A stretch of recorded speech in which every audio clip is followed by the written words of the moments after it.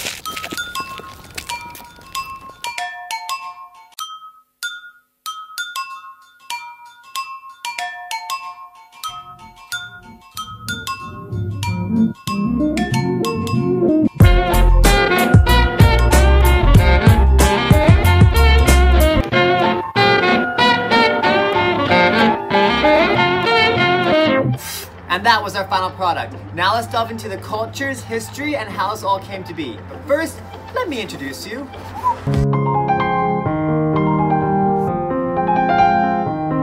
This is Audrey. She's the one who created the video and creates all the photos and videos for Fluevog. This is Maria. She's the flamenco dancing queen.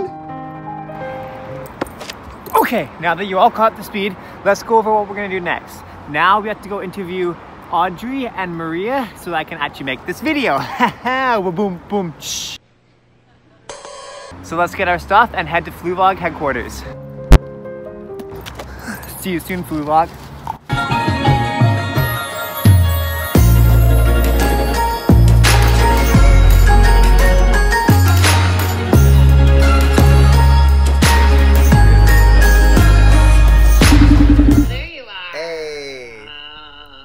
Success! Alright, after hours, months, and days of research, after having monkeys working around the clock, getting all the conclusions, finding all the facts.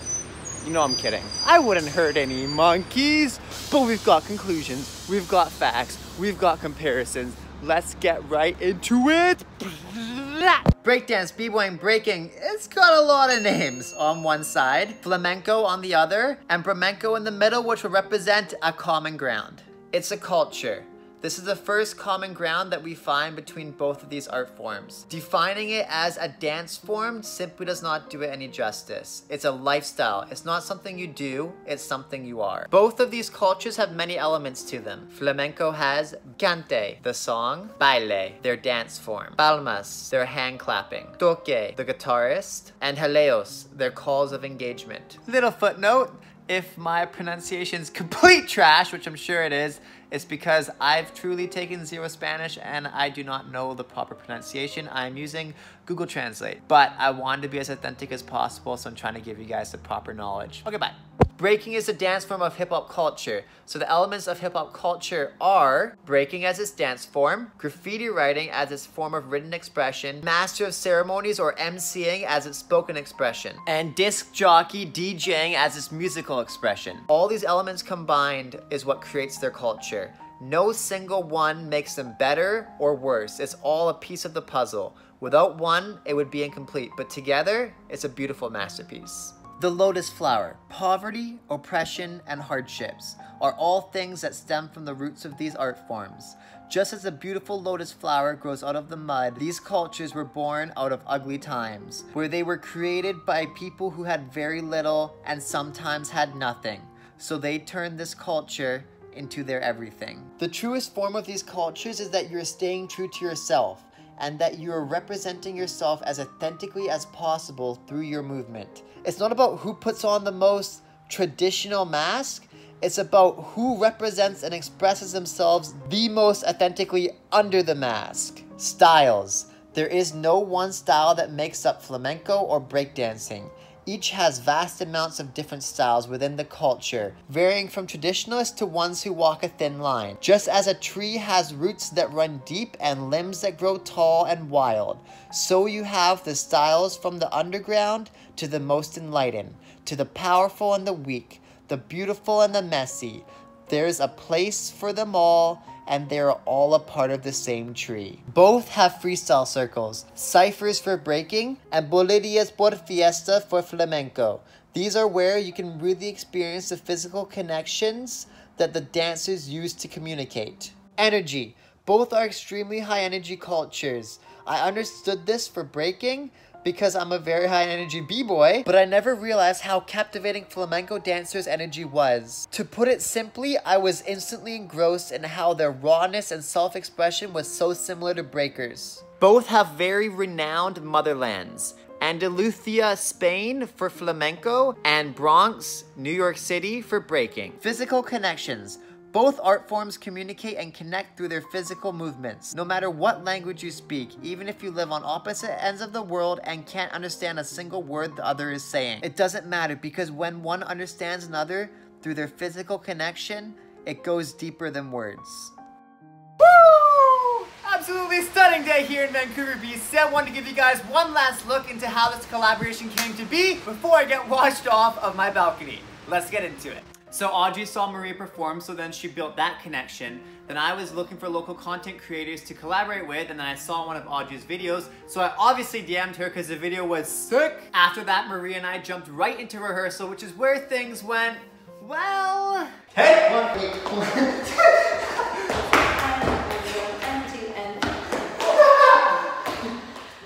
To say this collaboration was comfortable and easy would be wrong. So let's explore how this collaboration was a little bit uncomfortable. I'm getting washed off! We found out quickly one thing breaking and flamenco definitely do not have in common. Breaking usually goes by counts of 1, 2, 3, 4, 5, 6, 7, 8, usually hitting the 2s, 4s, 6, 8s, all the even counts. And flamenco tends to have tons of different rhythms. So Maria was actually hitting a lot of 5s and 7s. That one's hard for me, but okay. Which made us collaborating very interesting. It's like you hit it, I missed it, I missed it. Is that too hard for both of us? A little better. Okay, let's just see if we're on the right track. Now, as hard as we tried to match our rhythms eloquently, Audrey had the fun job of trying to match them in post-productions. As well as mixing the raw sounds Maria was making with her movement to create a cinematic package. Now, where does Fluevog come into play apart from Audrey working for him?